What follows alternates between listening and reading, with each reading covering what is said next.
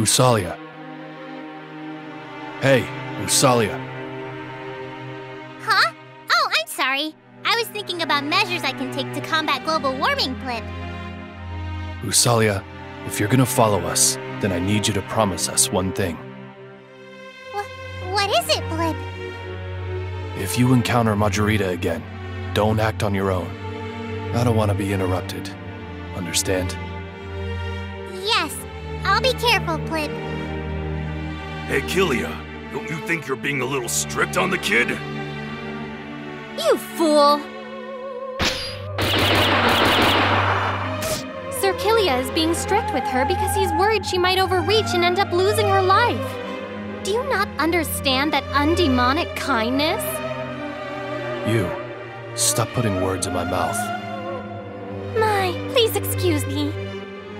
But for a little girl like Usalia to bear that much hatred? Something big must have happened to her. Even now, I clearly remember what happened, Blip. My father built Toto Bunny all by himself for demons who don't like to fight. Even though it was a netherworld, it was a peaceful place.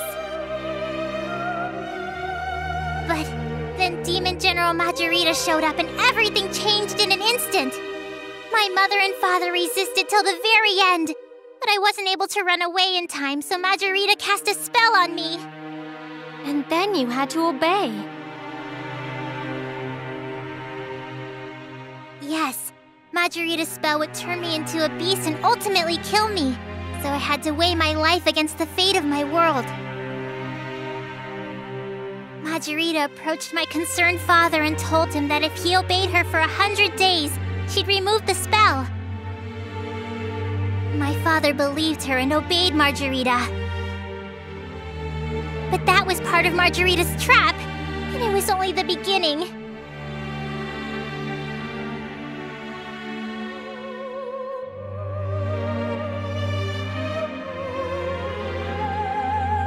Some did non-stop hard labor, some were told to become suicide bombers in other netherworlds, and some were just killed for sport.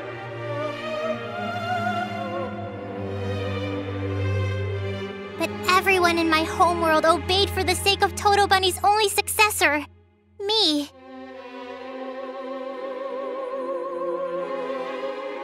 But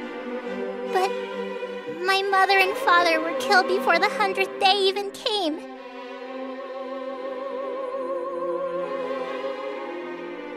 Like a child who had gotten bored of its toys, she killed them and took them apart. A true overlord should fight fair and square in a clash of power against power. What a coward! That little brat!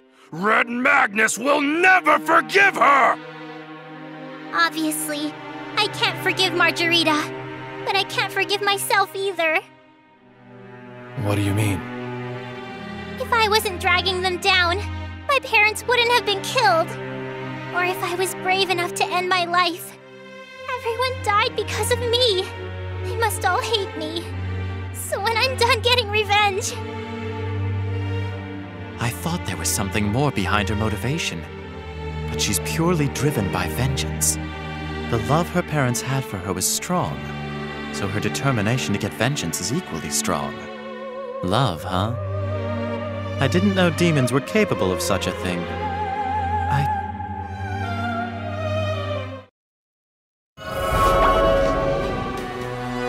Zombies? Again? More of that little brat's henchmen, huh? Is she testing us, or just messing with us? Probably just messing with us. My pride will not allow me to be toyed with by some child. Sir Kilia, get rid of them now! You're gonna have to fight too.